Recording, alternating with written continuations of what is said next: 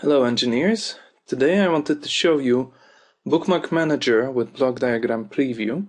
This is a tool that is added to LabVIEW that allows you to easily jump between different bookmarks and different tags that you can add inside your code.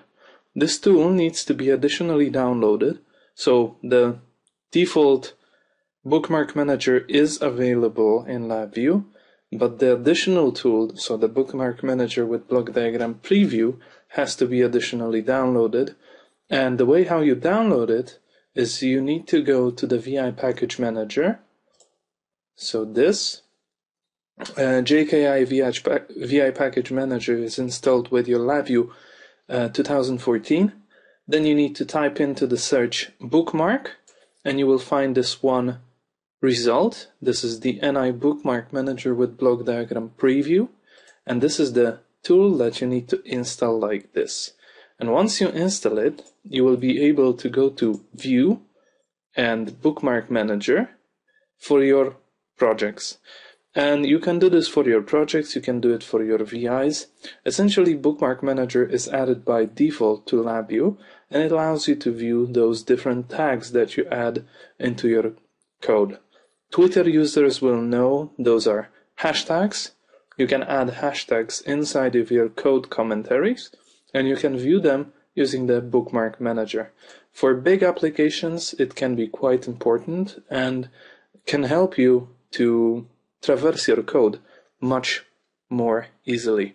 And in this tester VI, I have only 3 bookmarks. This is just an example to show you how it works. So when I open tester VI, you will see that I have a couple of places where I added already those hashtags with the commentaries that I wanted to add for my developers, for example. And here I have requirements. Here should be the code added for the data processing. I have to do. I need to add a stop condition here. And then I have hashtag saving to file. This is the code designed to save to file. And if you have multiple of these hashtags, you can traverse through them using the Bookmark Manager, and the Bookmark Manager with Block Diagram Preview is an even better tool to do this. So you go to View and you go to Bookmark Manager, and here you will see I have a list of all of my bookmarks that I have added, and I can group them by bookmark, so you can have multiples of the same bookmark. Like on this to-do list, I can have multiple entries, and I can group them also by VIs. So here, by VIs, I see that I have 3 different bookmarks. And once I click on one of them, I will see the code which surrounds this bookmark to give me better context of what is going on. Again, this is a very useful tool. This is Bookmark Manager with Block Diagram Preview.